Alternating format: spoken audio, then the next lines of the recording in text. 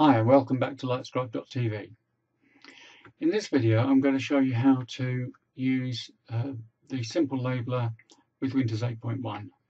If you've seen the other video regarding using the programs off a USB stick, this is the next stage on should you wish to actually put them into the program files of your Windows 8.1 computer.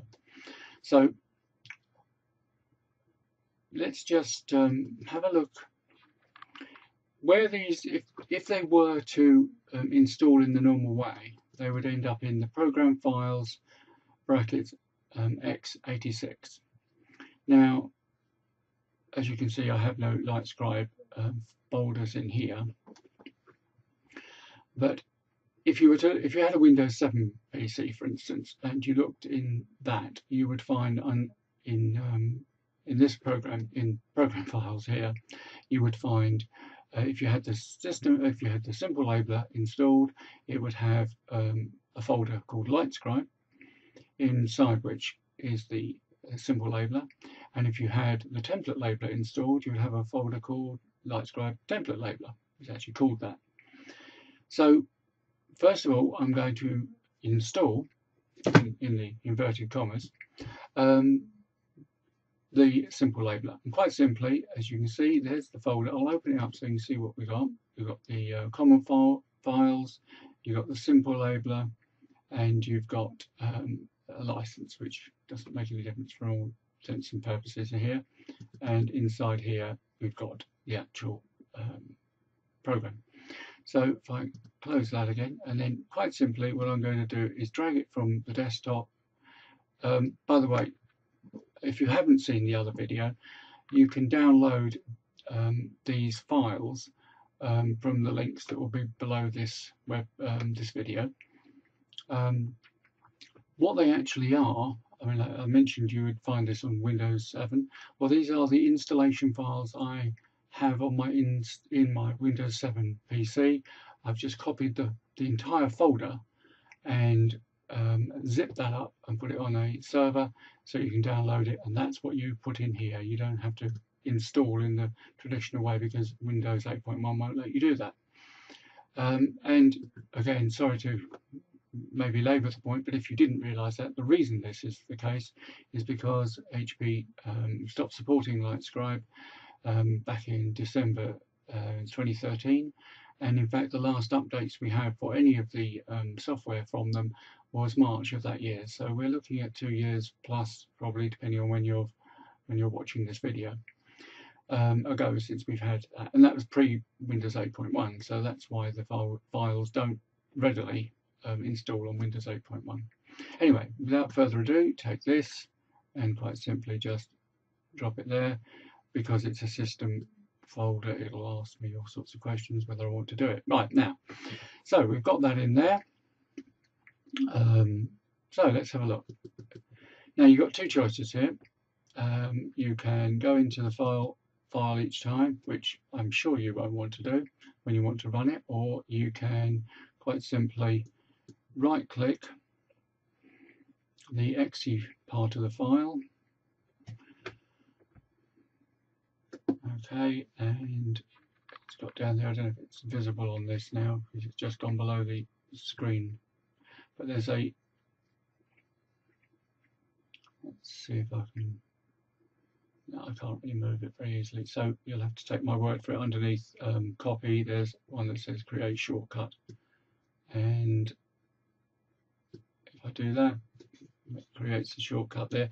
There are other times, and I don't know why it didn't do that this time, but there are times when it will actually say, do you want to do this to the desktop?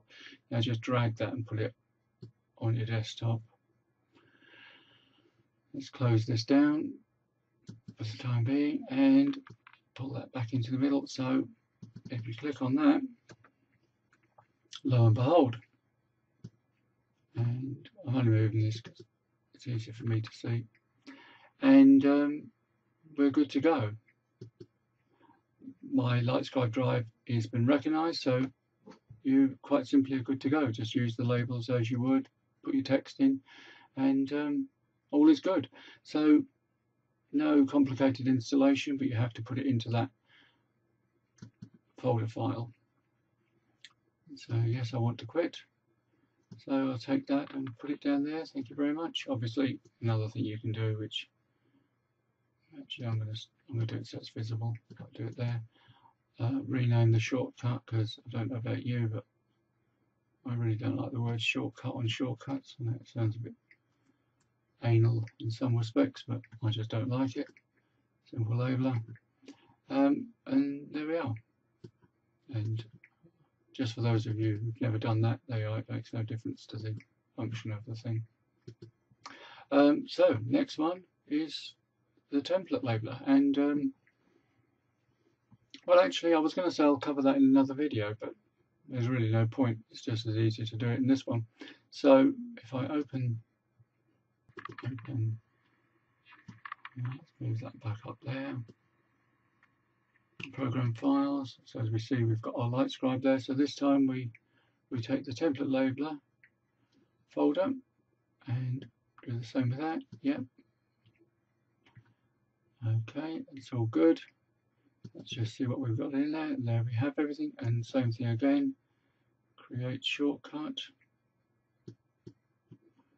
and drag shortcut out there. Close that down.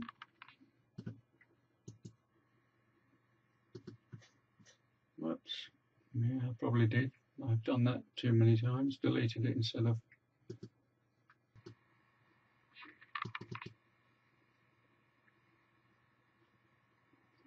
There we are. Template labeler.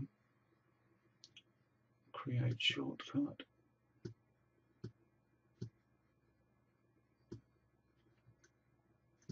Try and remember this time not to delete it, but rename it.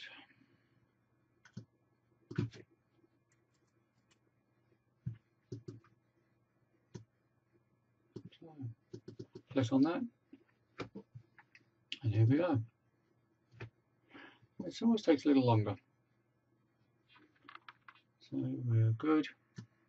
Move it over there so I can see it a bit better. Pull that up so it's in the window. Pick a template. Add your text. LightScribe drive recognized. We're all good. And there we are. Really is that simple. Seems to be actually labour the point a bit, really.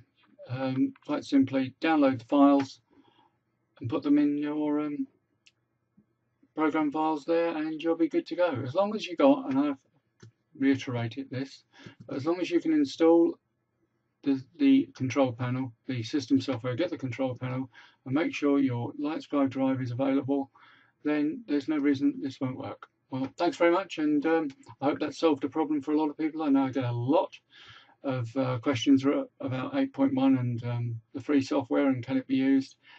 Well, this is one way I found to do it. So enjoy. Thanks very much. Bye for now.